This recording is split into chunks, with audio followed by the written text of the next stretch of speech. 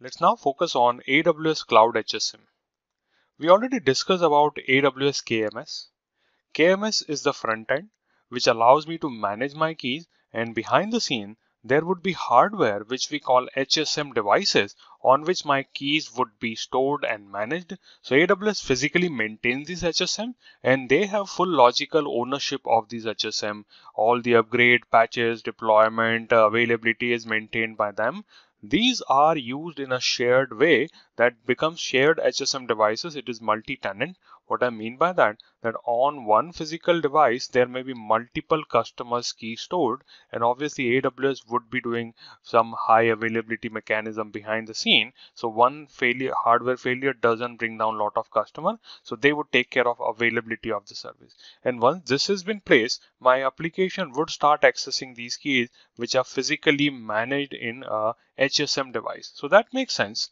And we pay less cost on that because it is a shared infrastructure, like taking a commercial flight in which multiple people are going with you. On the other hand, you may ask for a private jet, but the cost of private jet could be very, very high. And why somebody may look for private jet? Maybe there is some security concern in our world. Maybe there is a compliance requirement which says we can't use any shared hardware. So what we may have to do in that case, we may have to look for a dedicated HSM device, which is a single tenant device. Only one single tenant is allowed to use this particular device. And how it is created for you? It is created into a logical component which is called AWS Cloud HSM cluster. So once this Cloud HSM cluster is ready, which is a logical entity, you may have here one HSM device, or you may go up to 32 HSM devices inside it, and they would be single tenant. They would be only hosting keys from one single customer across multiple accounts. That is completely possible, but the ownership of that in terms of physicality is with AWS. AWS physically maintains the HSM, but customer get the full logical ownership of the HSM, and they decide who to make its admin and what type of thing to do with that.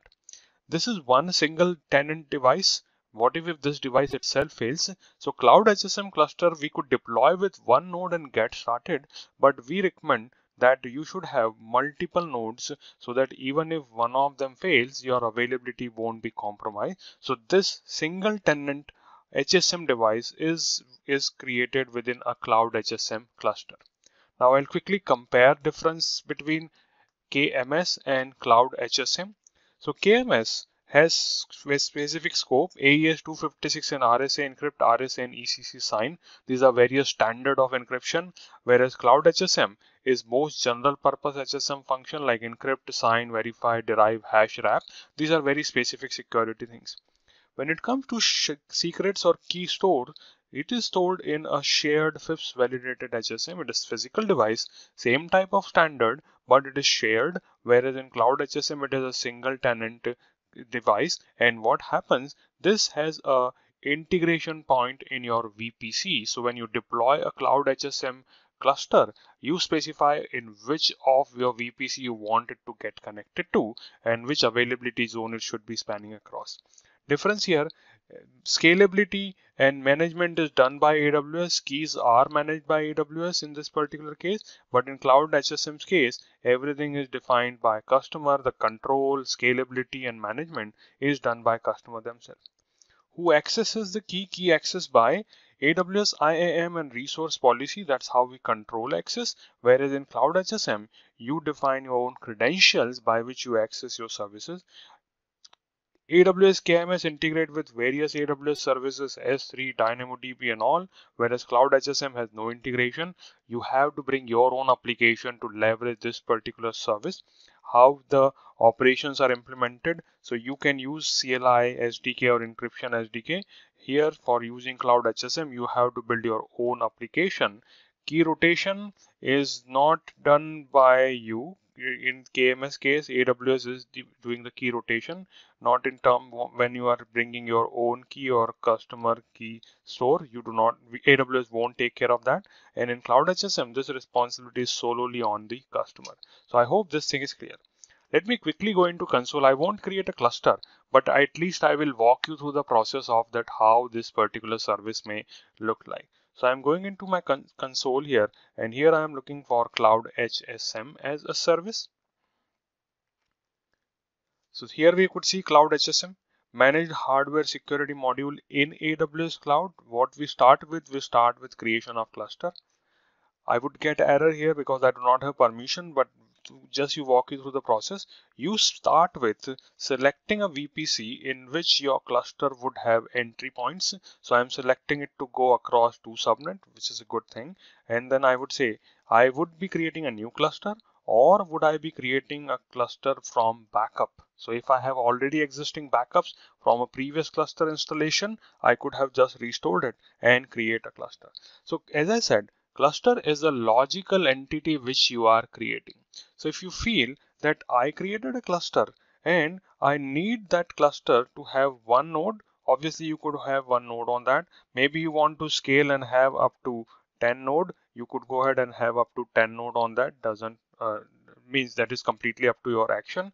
And if you want, the same cluster can be with 0 node also. That is not at all a problem. Let's say you have to encrypt a 10 GB of data. Just give an example. You encrypted it today and you would be needing that data after 3 years in decrypted format. So I don't have to keep my cluster running for that long. I would create a cluster, use the keys by that cluster to encrypt my 10 GB data, store it and retain it for 3 years, delete my cluster. Obviously before that I have to take my backup. I would keep my backup, and when I have to restore this data back, I would again go into my cluster and say, hey, I want to restore and want to have my backup restored. My node would be ready with the backup, and now I could decrypt my data, and afterward I could again have cluster coming back to 0. And this backup which I'm taking, it can also be transferred to another region in case you want to maintain availability of it across region. That is also possible. So I hope you have idea of what is a cluster. So first thing I am creating here is creating a cluster. So you can select only one subnet. After the cluster is created, you cannot add or remove subnet. We recommend you select at least 2 availability zones. So this is something you have to be very sure on initially. Then next, I have a backup retention period. Obviously you could enter a period from 7 to 379 days. It is up to you. You may add some tags on that, and once you are ready, we would be able to have your cluster ready. Cluster is just a logical entity. Once your cluster gets ready, you have to initialize the cluster, and while initializing, you will add one or more CloudHSM devices inside it. So this is a cluster, and inside that you would have a HSM device or up to 32 HSM devices. So I hope this thing is clear. Right now, what if I have to manage these keys now? So I created a cluster, but I don't want to manage those keys through my own application. I want to manage keys through KMS itself, because here I get IAM on resource policies, and then I have integration with various AWS services. So that's where we could have best of both worlds, which is KMS custom key store. What I mean by that, it would be better if I explain to you into the UI. Let's go back to the console, and we will now try to go to the service KMS as a service. So here I am going to key management service, and when I am creating this key, I could specify that I want to leverage the Cloud HSM cluster. All right, let's move forward.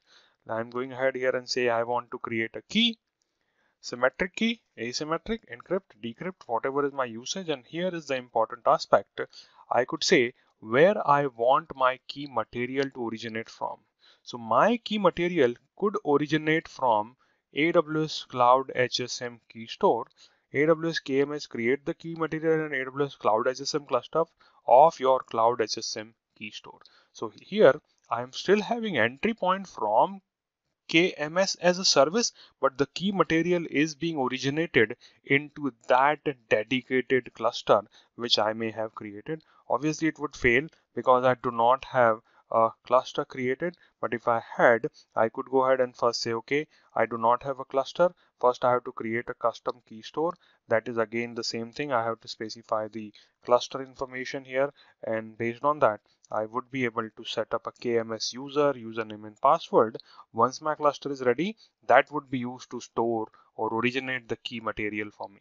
So that is what we mean by best of both the world. You get the flexibility of KMS and integration of it with other services, and you still get the HSM control which you may be looking for your compliance reason. So that's what is there. So I won't read the whole thing here, but this table is available and you should be able to get in more detail based on this table. So I hope this thing is clear.